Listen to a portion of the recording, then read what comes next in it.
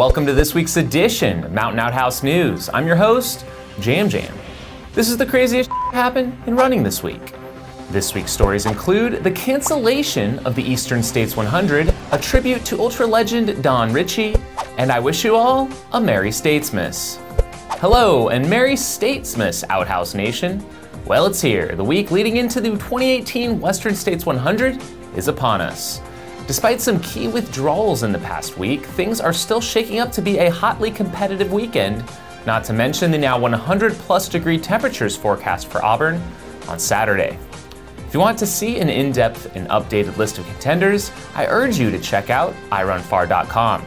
I'm going to run down my top picks for the race. Let's begin with the ladies.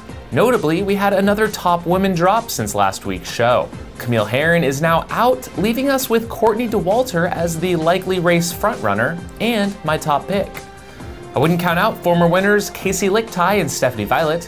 One is likely to podium.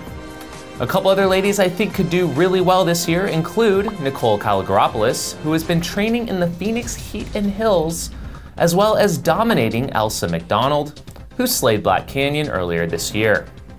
As for the men's side, we've got to start out by talking about Jim Walmsley, who is back for his third straight attempt. Based upon what he's shown he is capable of through 60 to 80 miles on this course, it really should be his race to lose. If he overextends himself early in the heat, it could once again be his undoing. Or maybe he'll knock it out of the park this time. That heat wasn't expected to be as much of a factor until the past day or so when they've ratcheted up the forecast. Even if Jim doesn't misstep, he's got to contend with the most dominant mountain 100-mile runner in the world right now, Frenchman Francois Den. I had a hard time deciphering some of his training as he throws in quite a few bike rides, but this ain't his first rodeo at States either.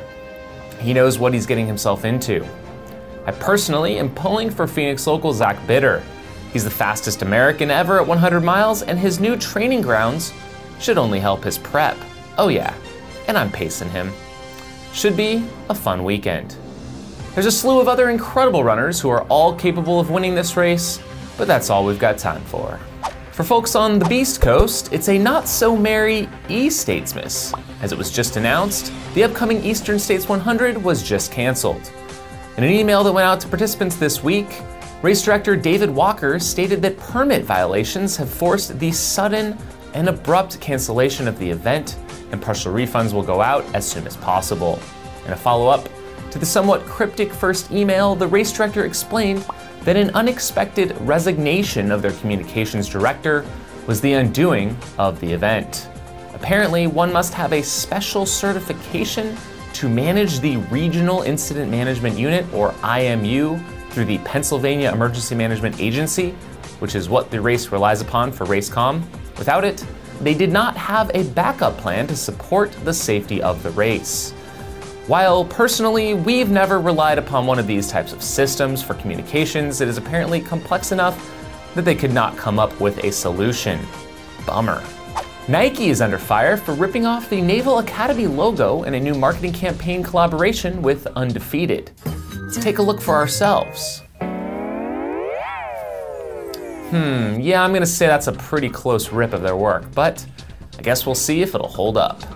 Harvey Lewis continues his march northward on the Appalachian Trail. He's now making his way through Virginia over 20 days in and is over 900 miles into his journey. Apparently, he's suffering with a bit of a hurt knee. That's expected.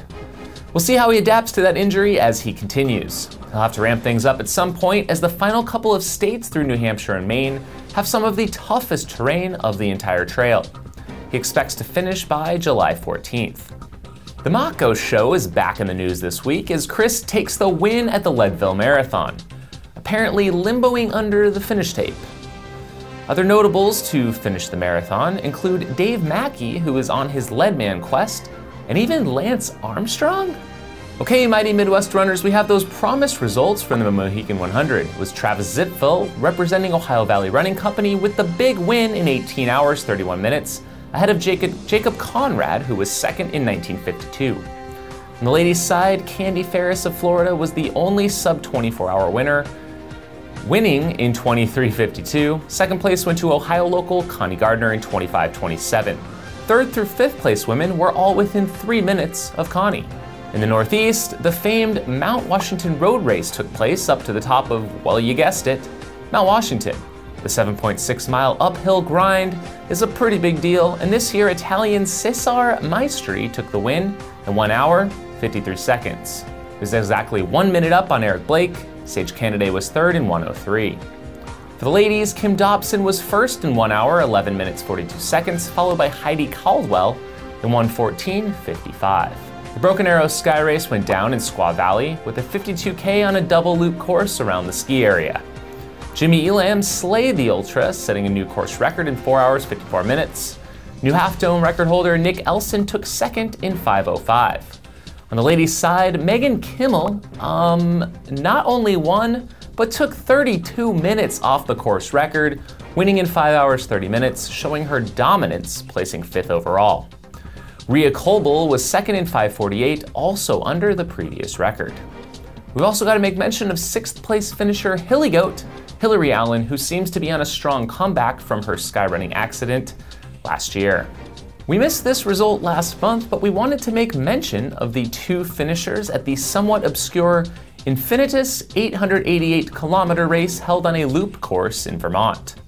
Greg Salveson won, or maybe could say survived, the longest, finishing in 9 days, 3 hours, 23 minutes.